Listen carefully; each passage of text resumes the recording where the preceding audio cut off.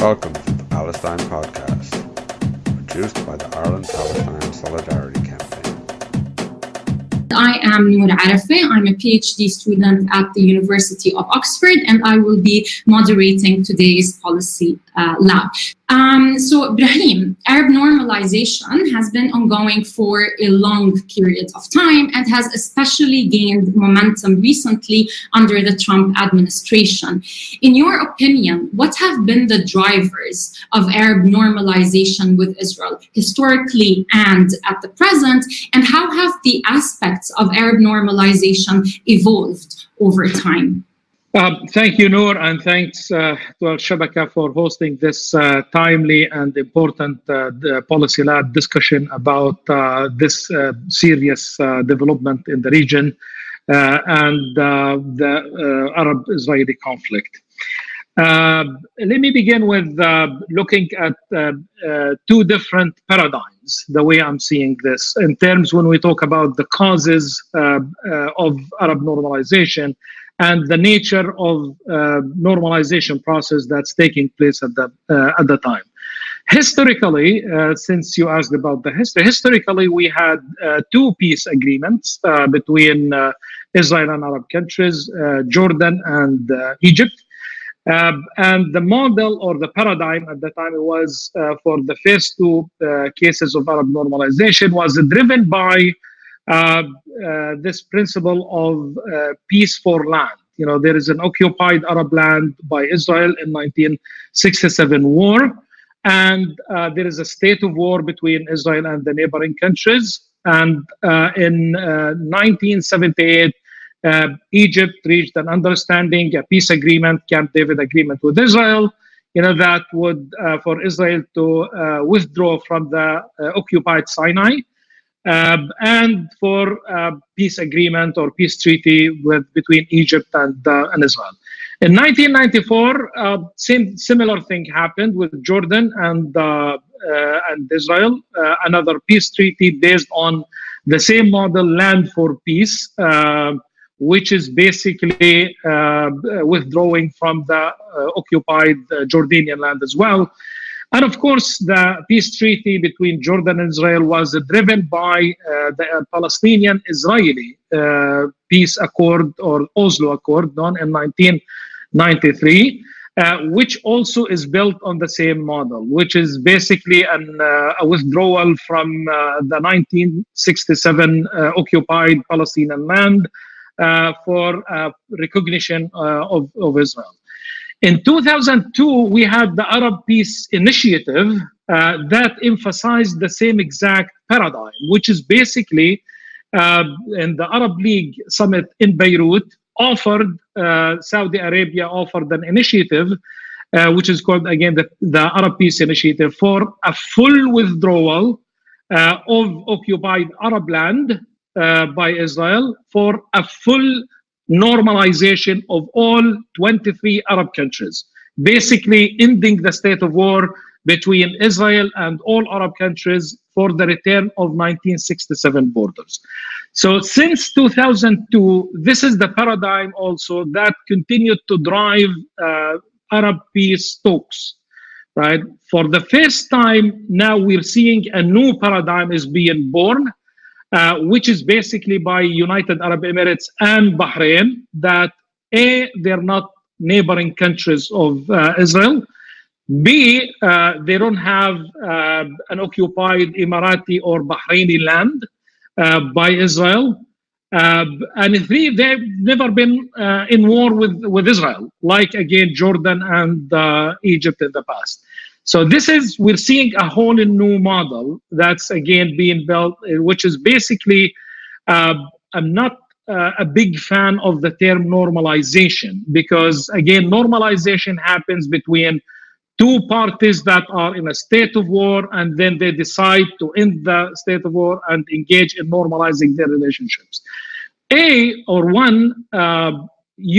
and Bahrain and other Arab countries, not the only two countries, had relationships between, with Israel in the past 20 years. Like, this is one of the statements made by Yedaot Ahranot's chief editor, saying that we had this relationship for the past 20 years, And what happened is that we just took it to another level, is to go public, right? So again, the relationship did exist before, but now we're seeing a whole new thing. Now, what is the nature of this new paradigm? Is basically, it's not normalization, as I said, it's more of an alliance between UAE, Bahrain, and Israel, which has a very clear or specific agenda between the two parties.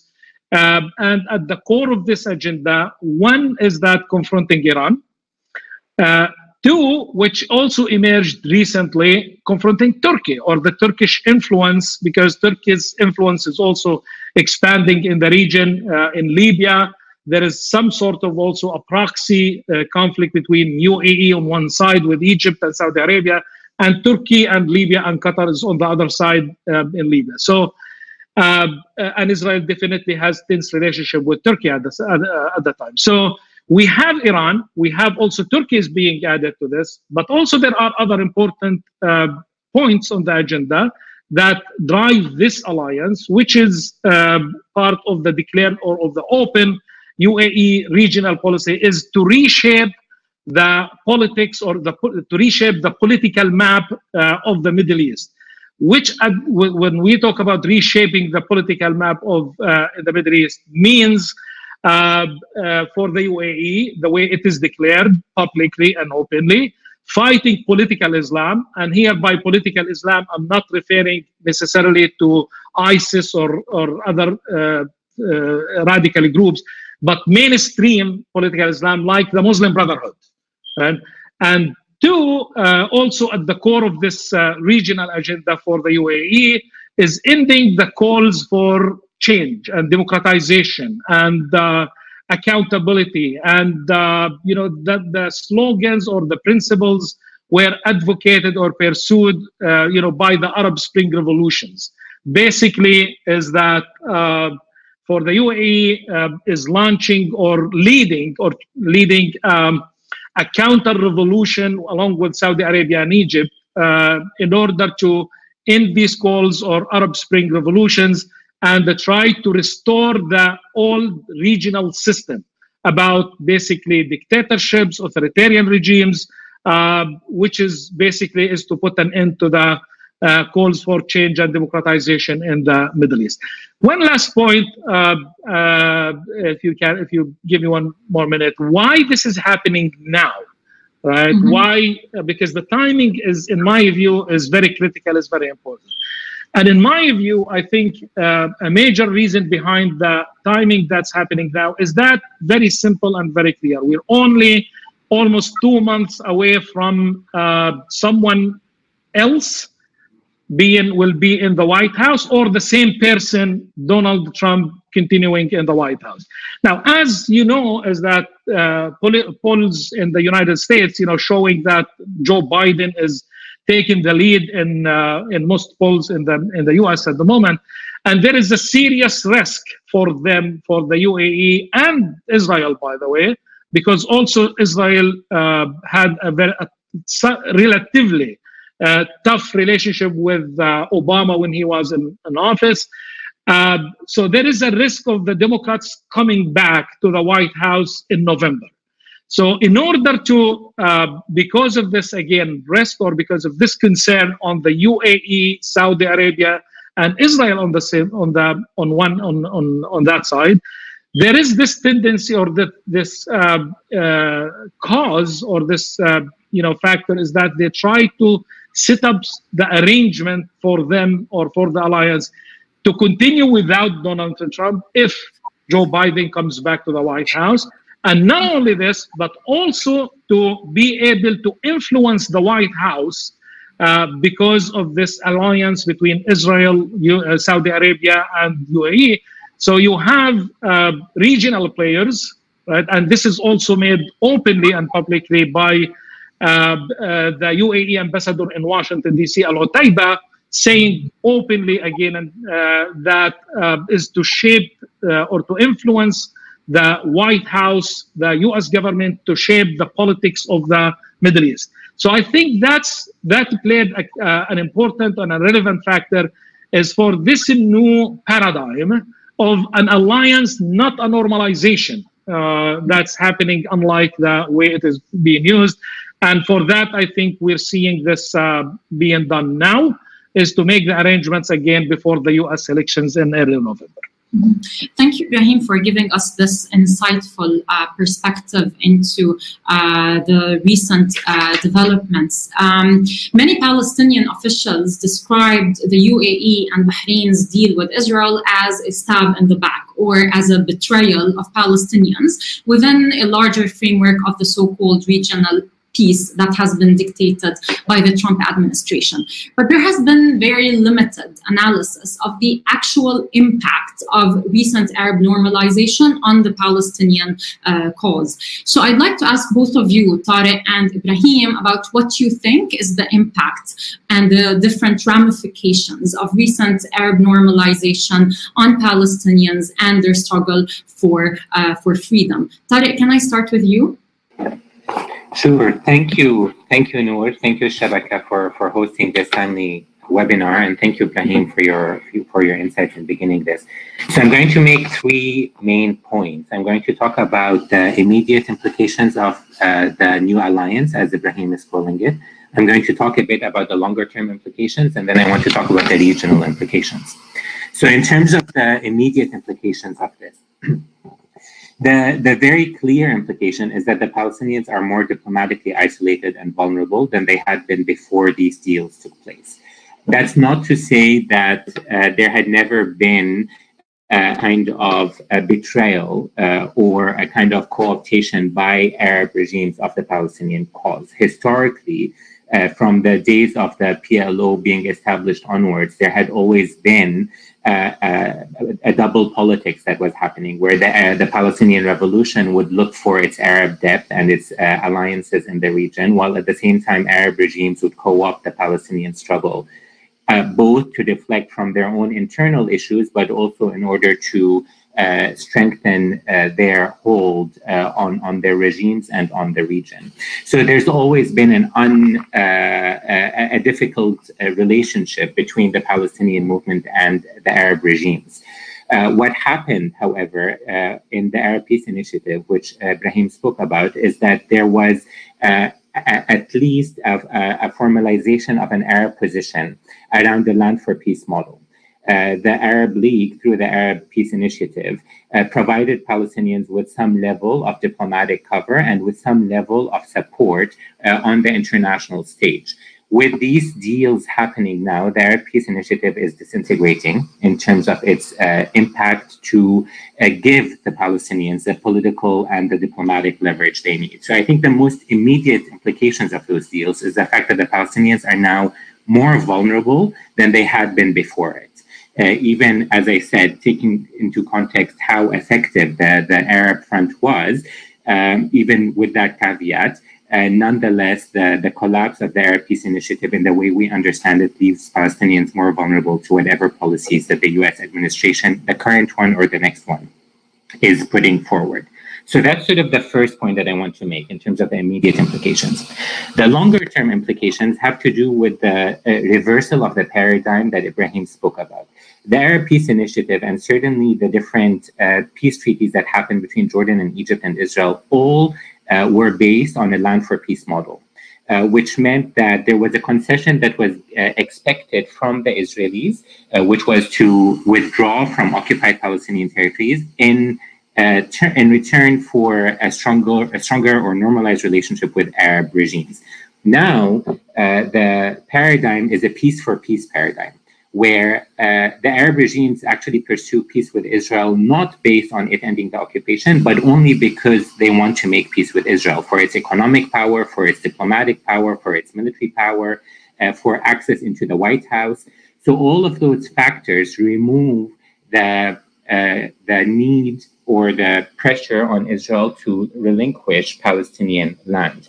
Now, the longer-term implication of that is that the Palestinian statehood project, as it's understood today, as rooted in the Oslo Accords, no longer necessarily holds. This is a significant blow to the idea that peace with Israel will come through Israel relinquishing its hold on Palestinian lands. The idea that now even the Arab states have accepted for this model to be shaped or reshaped or inverted, I should say, means that the Palestinians are in a position where they have to question whether a project that they had dedicated themselves to for the past 3 decades is working.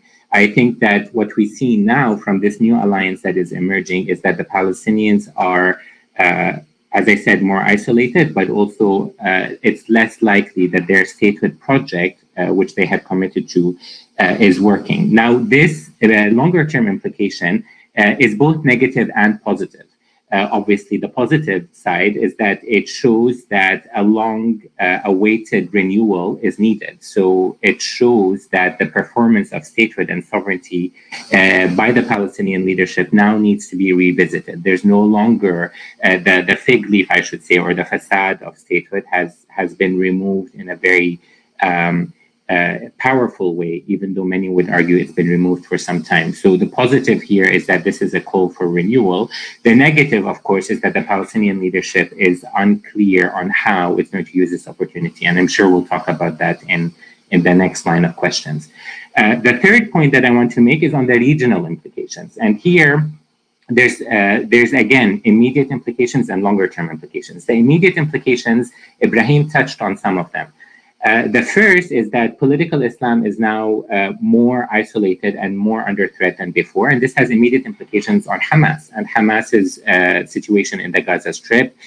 What is the UAE's policy here? How will it impact the way that Qatar gets involved in the Gaza Strip? Is there stronger pressure against Qatar's involvement, a stronger support of Israeli attacks against the Gaza Strip? Those are all immediate implications. And the second immediate implication, of course, is the fact that the new alliance that's emerging in the Middle East, the way I think about it is that the counter-revolution is getting formalized now. This counter-revolution is a securitized one that's based on intelligence sharing with the Israelis. It's based on despotic regimes gaining hold. And obviously, this has implications on the Palestinian leadership and the Palestinian Authority. What kind of alliances are they forming? Are they going to become counter-revolution, or are they going to go back into their revolutionary roots, which are, of course, threatening to the Arab regimes elsewhere? The longer-term implications, and I'll leave this as a sort of a question for some of the discussion that we'll have later about the way forward for Palestinians, is that now the Palestinians are stuck between their history of being a revolutionary movement that's rooted in a popular struggle, that's rooted in the people, that aligns itself with the people of the Arab world, and between a leadership that has become more authoritarian, more set in its ways, more focused on performances of statehood and state building, and more naturally allied with some of the authoritarian regimes in the region. And this new alliance or these normalization deals is showing very, very clearly that juncture. Thank you so much, Tareq. Ibrahim, what's your take on the impact of what you call this recent alliance between the UAE, Bahrain, and Israel on the Palestinian cause? Thank you. I think Tareq mentioned very important points here about the implication. I agree with him totally. Let me focus on other things just to build on what Tareq mentioned. There is no doubt that this alliance has serious implications for the Palestinian cause. One of them is the legitimization of the occupation in the eyes of of some Arab countries. Basically, two Arab countries accepting the status quo of Israel being in control of East Jerusalem and the West Bank and so forth. So at the time where the world and is developing response to the Israeli occupation and the apartheid regime being in the Palestinian territories, boycotting Israel and pressuring Israel to stop the discrimination against the Palestinians there. We're seeing two Arab countries that are embracing this and building a relationship or legitimizing the Israeli control and the apartheid system it maintains in Palestine. The other major impact, in my view, we in conflict resolution pay close attention to the balance of power and its relationship to peace building and achieving peace. And I think, what this happens is that Palestinians lost major supporters, like two key Arab countries, in this conflict with the Palestinians, which what this does, in fact, is further imbalancing the already imbalanced relationship between the Palestinians and the Israelis, which makes it,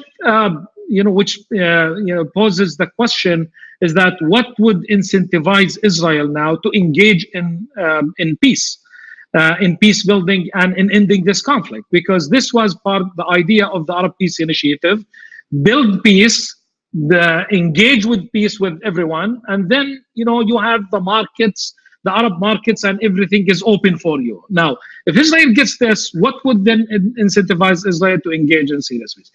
But nevertheless, because again of this power relationship and the imbalancing of the imbalanced relationship or the asymmetric relationship between the Palestinians and Israelis, I think this presents a serious and a unique opportunity for the Palestinians as a wake-up call. The Palestinians have been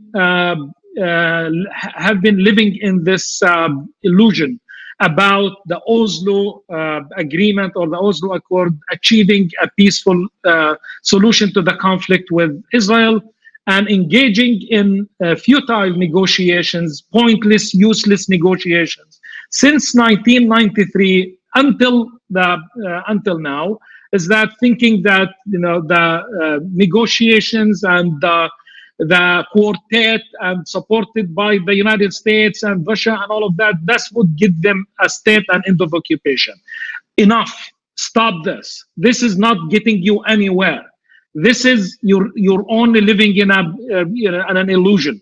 This is not going to happen. So this is a wake-up call, is that the Arab Peace Initiative for the Palestinians, it's no longer the driving paradigm that for peaceful negotiations that Israel believes in. Israel does not believe in the Arab Peace Initiative, does not believe in this negotiation. So I think this throws, the ball in the court of the Palestinians. As a wake-up call, you yourself needs to address the power relations with Israel. Power is not only nuclear weapons. Power is international solidarity. Power is your moral power, is your ethical principles about the freedom, justice, peace. This is what the Palestinians stand for. They don't have to have nuclear capabilities in order to fight Israel or to confront Israel. The apartheid in South Africa did not collapse because the black community earned or possessed nuclear weapons. So the Palestinians have a lot that they can do, and I think this peace or normalization or alliance between UAE, Bahrain, and Israel, call it whatever you want to call it, is a liberating force. Should be a liberating mechanism for the Palestinians, is to wake up and not to continue to be delusioned about the possibility of achieving peace, through this model. So I think the opportunity is there, and this could be, or the Palestinians, if they perform well, this could be turned from a threat to opportunity. And it's the Palestinian cause is to try to convert it to an opportunity. And I think the potential does exist for this, and the Palestinians must grab this opportunity. Because if you allow me one last thing, Nur, I know you want me to finish on this, because over the past also decades of the Palestinian being supported financially by Arab countries, this also for the Palestinian developed an attitude of dependency, right, of the Palestinian leadership. I mean, the Palestinian Authority is that to depend on the financial support coming from Arab countries. It also developed a sense of entitlement within the Palestinian leadership. We're entitled to this. No, you have to do your work. You have to do your job as the Palestinian leadership. in order to be able to make difference. And this should be a liberating from this liberating mechanism, from this illusion called about reaching peace or ending the occupation through negotiations. Thank you.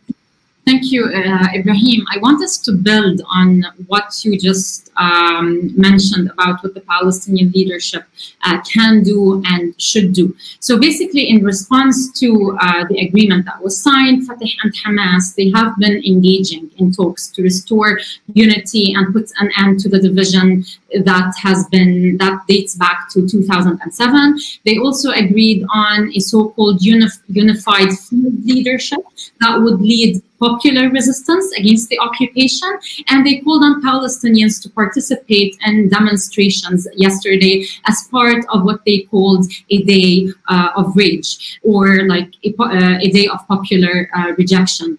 Tareq, before we talk about what Palestinians should do, how would you assess the Palestinian response so far to these different efforts of Arab countries normalizing their relations with Israel?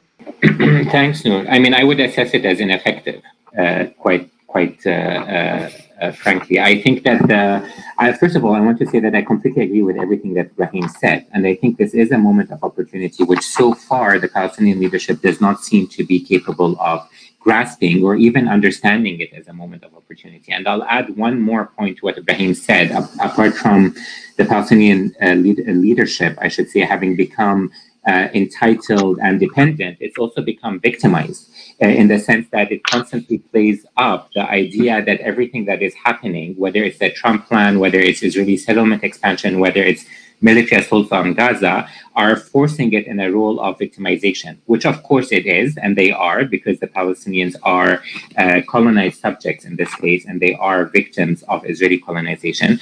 But this positioning also removes the idea of Palestinian agency, of what Palestinians can do in order to respond. And the way that the Palestinian leadership so far has responded, the examples that you gave, Nur, really need to be understood in the context of how Palestinians have been responding for the past few years to the Trump attack on the Palestinian movement. This is in some ways a continuation of those policies. And we've seen several attempts of trying to respond. We've seen attempts to take resolutions at the UN Security Council or at the Arab League in order to condemn the Trump actions or to condemn the Arab agreements.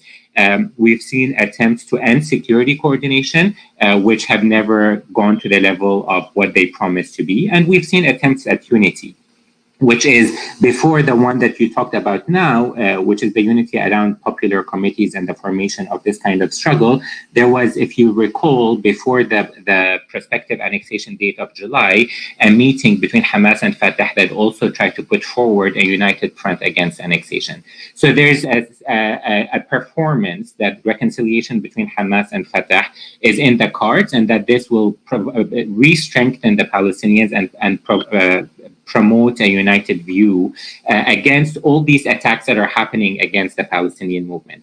The problem with all of those initiatives, apart from the fact that diplomatically they fail to garner enough support, whether at the Arab League or at the UN Security Council, is that locally they still happen within the institutions of governance that were defined by the Oslo Accords, whether we're thinking about security coordination or we're thinking about unity between Hamas and Fatah within the bodies of the PA, within the body of the PA. All of those reactions are still taking place within the very accords that this new alliance and the Trump administration, certainly the Israeli government under Netanyahu, has rendered meaningless. So it's all of the actors around the Palestinians have broken out of that straitjacket, and it's only Palestinians who are defining the limits of their response within a political body that is focused on governance, not focused on liberation. So if all of their actions are limited to what the limits of the PA are, then they are already disenfranchised in how they can effectively respond to this. So I know that you want to talk a bit about the way forward, and Ibrahim talked about it as well a bit. I just want to make two quick points here. Is that the idea of popular resistance and the idea that that popular resistance can be rejuvenated by the factions from the top down, by a directive from the PA, fails to take into account the fact that the PA itself, and in some ways the factions, have lost legitimacy among the Palestinian people and no longer represent the kind of political project or the kind of liberation struggle that the Palestinian people need or are calling for. And so the idea that that kind of day of rage is a sufficient response to what's happening is a really tragic and dangerous misunderstanding of the situation that's happening now. The second is that over the course of the past 3 decades, all the institutions of liberation of the Palestinian people have become subsumed. And I'm sure Ibrahim will talk about this in the way, defining the way forward to the need to go back to some kind of liberation struggle. We need to understand that the Palestinian as a people, as a revolutionary project, needs to be resuscitated. And here is where the opportunity that Ibrahim is talking about presents itself. Because if we're looking at the alliance that's emerging now in the region, the alliance is happening between Arab regimes that are not representative and Israel. The Arab public is still supportive of the Palestinian struggle. And this is a card of strength that the Palestinian leadership can use to talk about the balance of power. To go back into a revolutionary movement, there's an Arab depth here that is underutilized and underappreciated. And so I think that the Palestinian leadership now is obviously blind to that fact or unwilling to use it because the current situation serves it quite well. And so the way forward is to break out of that chokehold. Thank you so much, Tareq. Ibrahim, very quickly, because you mentioned in your last answer to one of my questions that what happened can be seen as an opportunity for Palestinians. Can you elaborate on this? How can it be an opportunity, and what more should Palestinians, in your opinion, do? Thank you, Nur, and thank you, Tareq. Yes, actually, the issue is building on this opportunity, and I believe the opportunity does exist. And for that, I presented as a way forward, to respond to this development, is what I call the fourth paradigm. Basically, when we talk about how the Palestinians should end the occupation and earn their freedom, basically there are 3 existing paradigms that deal with this question. One is that the Palestinians historically played, which is the armed resistance, basically, that Fatah gave up and abandoned in 1993. But Hamas in Gaza today is still holding to this and advancing an armed resistance, freedom through armed resistance. And the second paradigm, which is the Oslo Arab Peace Initiative, basically an independent Palestinian state through negotiations.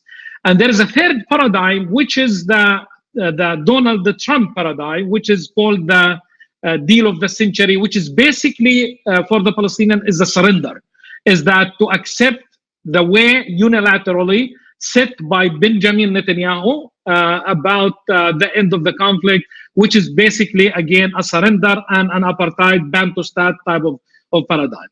None of this works for the Palestinian, right? Now, what should work and the Palestinians is that to work on the fourth paradigm, which is basically capitalizes on the moral and ethical power of the Palestinian cause and the just cause of the Palestinians, and building on what's called the soft power paradigm.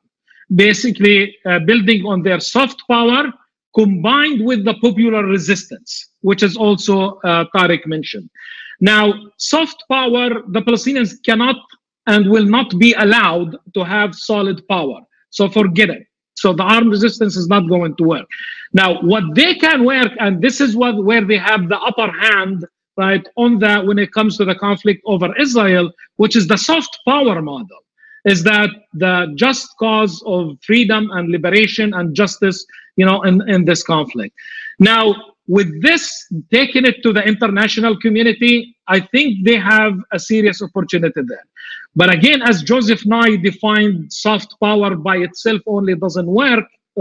This has to be combined by some sort of a hard power, which is the hard power here again is the popular resistance, peaceful, non-violent resistance that the Palestinian can raise. And this speaks actually to the comparative advantage of that the Palestinians have over the relationship with Israel.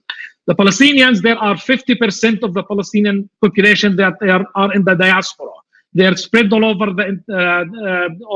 the world, and they can contribute to the just and struggle of the Palestinians.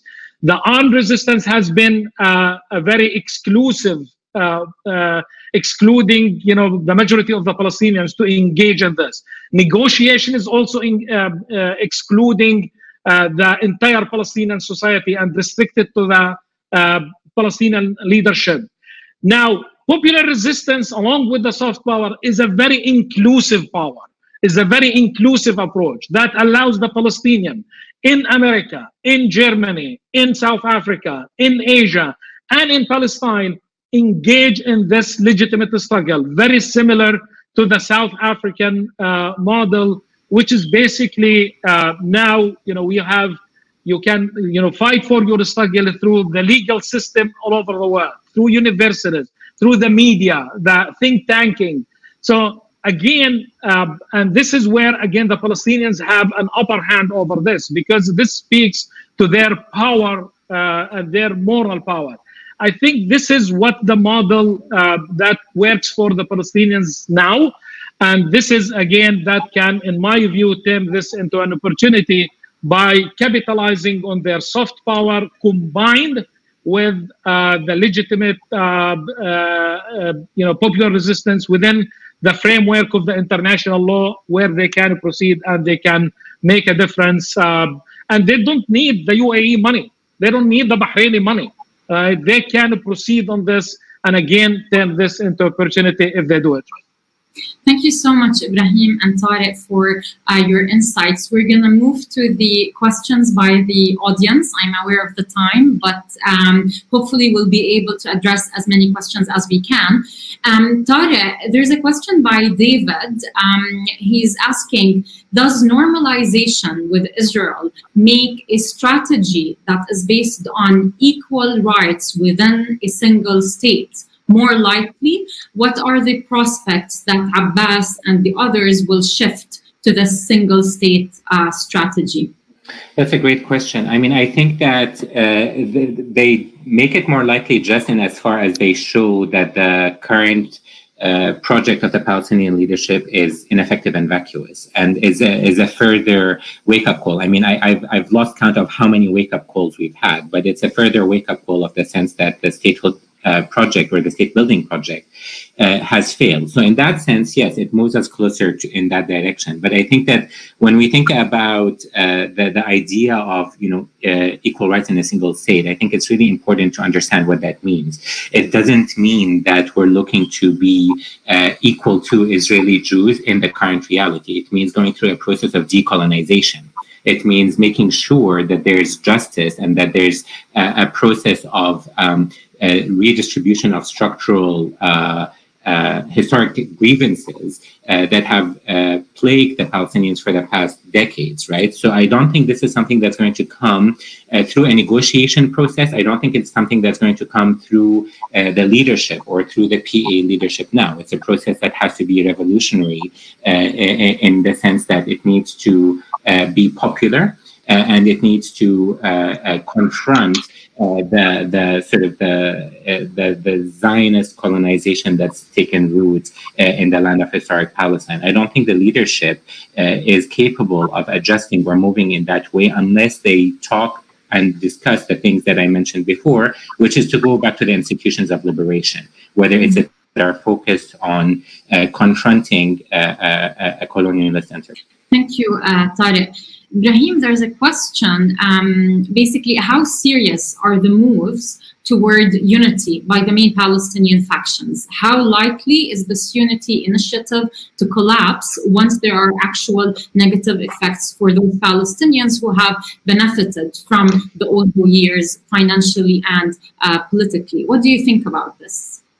If early November we see Joe Biden coming to the White House, then say goodbye to the Palestinian unity.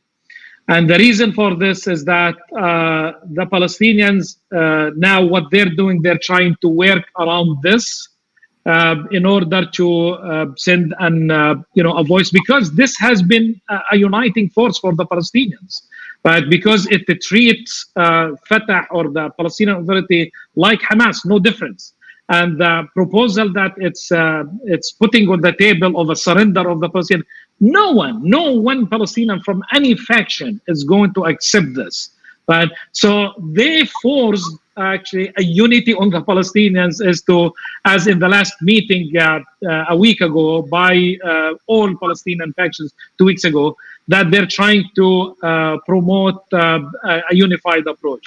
If we see Trump is going and is leaving the White House, and then Biden back to the office saying, okay, we are happy to resume negotiations, immediately the Palestinian Authority, Mahmoud Abbas, right, is going to embrace this with open hands and continue to live with this delusion about that this negotiation will earn the Palestinians an independence.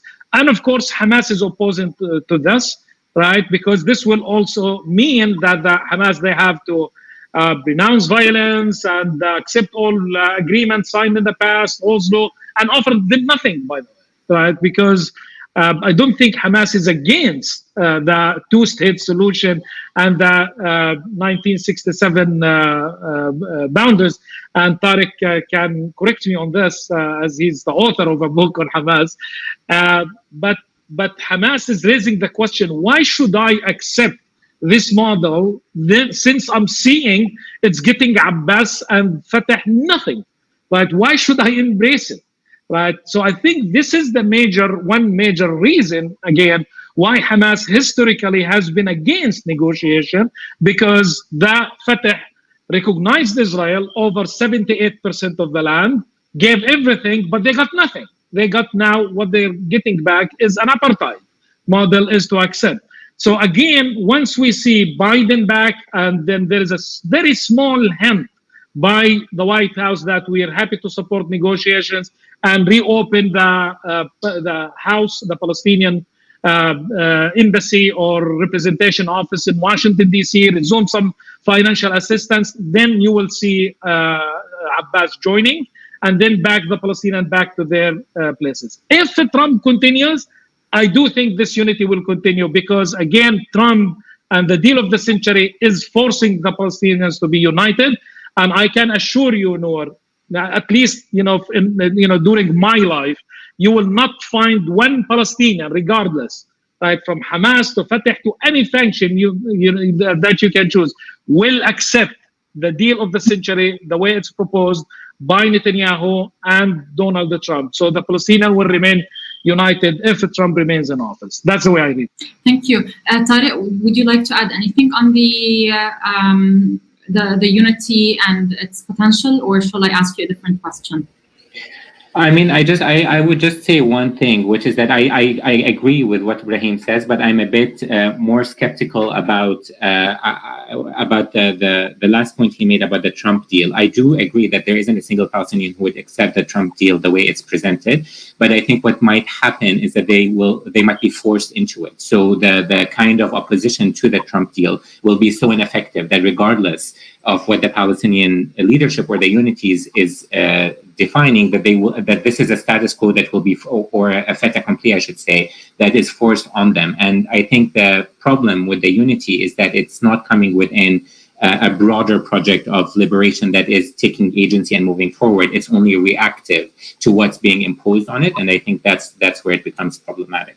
Thank you, Tareq. So we have many questions, so I'm trying to merge some questions because some questions are about the same topic. So Tareq, regarding, we discussed the way forward, and there are a couple of questions on whether Palestinians should actually engage in negotiations with the state of Israel so that we can reach the achieve or to discuss basically the strategy of merging two states into a single democratic state with equal rights for all. What do you think about this view that negotiation with Israel is in a way the only way forward to shift the paradigm? I think it's important when we're thinking about this to think about a point that Ibrahim made earlier about the balance of power. There is absolutely no good that can come out of Israelis and Palestinians negotiating anything at the moment. I think the balance of power is so vast between the two that regardless of what the Palestinian position is, it will be subsumed by an Israeli position, certainly one that is now backed by the UAE, Bahrain, and the US. So I personally am against any form of negotiation between Palestinians and Israelis now. I think that what we need to be talking about is not negotiation with Israel, is within the Palestinian community, how do we resuscitate a revolutionary project that changes this balance of power. So now this balance of power is so extreme. That gap can be closed if Palestinians are able to use their strong points, including their moral legitimacy, as Ibrahim said, but also their popular power, and learn from other anti-colonial and revolutionary movements, whether it's the anti-apartheid movement in the ANC or elsewhere, how to balance power and how to close that gap with the Israelis, how to create a negotiating situation that will force the Israelis to start relinquishing some of the power that they have. I don't think we're there yet, and I would venture that we probably won't get there for a few decades yet, certainly not under the current leadership if they remain committed to their status project. So in that sense, I think rather than negotiations, we really do need to think about liberation and decolonization. Thank you, Tareq. Of course, decolonization is such a big term, so maybe we can do unpack it, but we don't have the time. Ibrahim, we have a couple of questions regarding the fourth model that you suggested on Palestinians building a soft power and drawing under the ethical and moral power and legitimacy and the just cause they are fighting for. So the first question is, where does the leadership for the soft power come from? And the second question is, historically, the soft power model didn't work for the Mufti in the 1940s.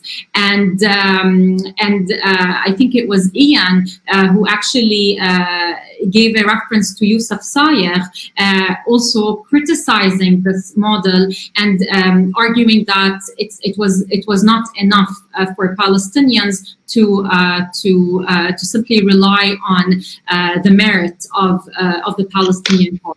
How would you respond to these two questions? Well, I think they are really great questions and very intellectually engaging about this new paradigm that I call the fourth paradigm.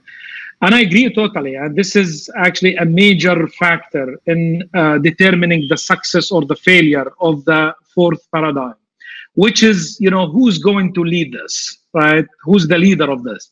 Definitely without an inspiring, legitimate leadership, this cannot work. I agree.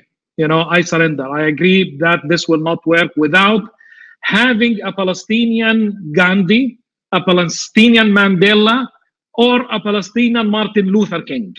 Abbas is none of the above, right? So Abbas is not Gandhi, is not Mandela, and is not Martin Luther King. So you need a change of the Palestinian leadership, right, in order to be able to lead this. Now, I was asked this question whether can leadership, adjust, in order to be able to lead. Yes, there is always an opportunity, right? If the current Palestinian leadership engaged in serious reform, in uniting the Palestinians, engage in fundamental serious reform within the Palestinian society, and most importantly, gain the trust of the Palestinians. The current Palestinian leadership is not trusted by the Palestinian society.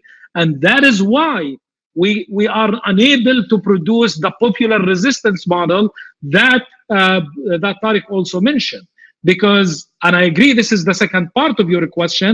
And as I said, with Joseph Nye defining the limitations of soft power, that by itself or soft power only will not work. It will not work in Palestine. It will not work anywhere, right? And that's why the soft power needs to be supported by the popular resistance. And the current leadership is unable to lead in a popular resistance because they have to have the trust of the Palestinian society, which they don't have. And unless they engage in deep reform and deep changes and changing of this leadership, the youngest in this current leadership is 70 years old, right? Of from the old generation of thinking about still the old way that you're leading and you're ruling. You need a young leadership to lead, a liberating leadership, an inspiring leadership, charismatic leadership, right? We don't have a charismatic leadership. But then this again, back to the discussion of an opportunity, this presents an opportunity for the Palestinians to look at what they're doing and about their leadership and see the time for change, both for Fatah and Hamas, because the current failure on the level of the Palestinian leadership is not limited to the Palestinian Authority in Ramallah. It's about the Palestinian leadership, that I call it, in political parties and in the formal structure of the Palestinian Authority. And I think when the Palestinians are able to achieve this, then I can assure you this will be the model or the paradigm moving forward, and would be able to change or to address the balance or the imbalance of power that we, Tareq and I agree, are major factors for resolving or liberating the Palestinians. I'm glad that Tareq disagrees with me on one thing, on the force. I stick to my position, Tareq. Whether the Palestinian will be forced to accept, you might be right? But I just don't see how the Palestinians, through force, they're going to accept the deal of the century.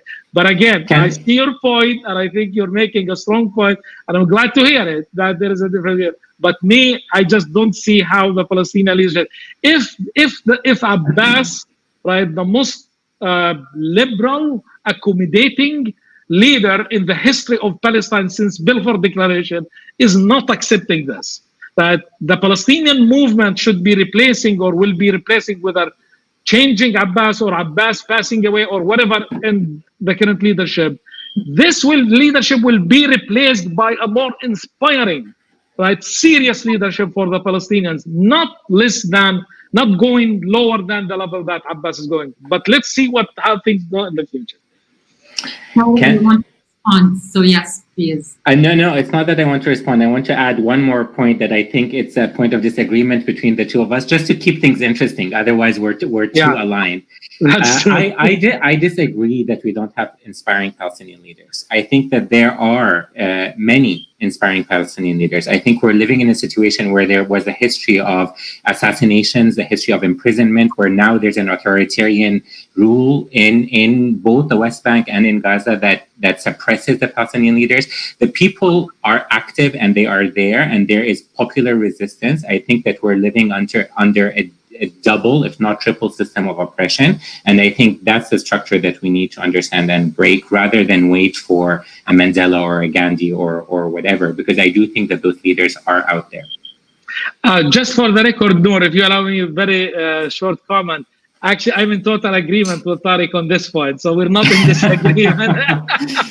I was referring only to the formal leadership of the Palestinian people in Ramallah, the Palestinian Authority, and Hamas leadership and other political parties that are now outdated and that's just for the record. That's what I'm referring to. But I agree with you. There are many, many, many inspiring Palestinian leaders that are not in formal positions now, and those can make a difference. And that's why I think also Palestinians will not accept, for this even by force. Thank you both, Tareq and Ibrahim, for your engaged views on this topic, and we at Al-Shabaka have published some articles on Palestinian leadership. There's a new policy lab next week on reviving the PLO, and they will be discussing as well Palestinian leadership. I'm aware of the time. We have 2 more minutes, so we will not be able to address any of the questions, but there is one question that has 2 votes, so I want to briefly, one of you maybe can answer it. Where does Jared Kushner and the money figure in? What do you think about the role that Jared Kushner has been playing? Do you have any idea, Ibrahim or Tareq? Ibrahim, I leave this to you. I'm not sure I understand the question. What is the question again? The question, and I'm quoting, where does Jared Kushner and money figure in? In the sense of like political economy? Yeah, I agree. I see the point. I see the question. I think this is the whole deal of the century model is built on this. I mean, you have business, real estate, people in the White House, Jared Kushner and Donald Trump and a bankruptcy lawyer, David Friedman, and this is a whole business model. Basically, they're thinking about it is that, okay, here's $50 billion, and this will fix the Palestinian issue and end the struggle. And it's sad. It's sad to see people who are in power, in a superpower, they're thinking with this level of ignorance, right? Treating the history and people's identity and belief and dignity and human suffering, thinking that money can buy this and can solve this. It's unfortunate and sad, right? And I would say it's racist to think that people ignoring the dignity and the history and the identity and the suffering of the Palestinians, thinking that they've been suffering for almost a century now, or for more than a century, thinking that you presented $25 billion, put it on the table, right, through the Bahrain workshop that was held back in June, and thinking this will take care of it. It's a pity. It's about this level of ignorance that I can assure you it will not work. Yes, it will work with the Egyptian regime, with Sisi, who's driven financially, driven, with all his policy in the region, right, is about how to make money, right, basically with Saudi Arabia and take money from the UAE and all of that. Yes, with that, you can give him some money and we'll see this. But I can assure you, regardless of how weak the Palestinians are, their land, their dignity, their Jerusalem is not for sale. And Jared Kushner should understand this, and if not, the history will teach him. Thank you so much, Tareq and Ibrahim, for all your insights. It was very enriching, and I hope we can have both of you in a new policy lab in the future. And for the time being, thank you everyone again. Please stay safe, healthy, and well. You've been listening to the Palestine Podcast, a production of the Ireland-Palestine Solidarity Campaign. For more podcasts like this, please visit www.ipsc.ie/podcast. For more news, analysis, events, and ways in which you can take action, see our website at www.ipsc.ie. Thank you for listening, and you'll be hearing from us again soon.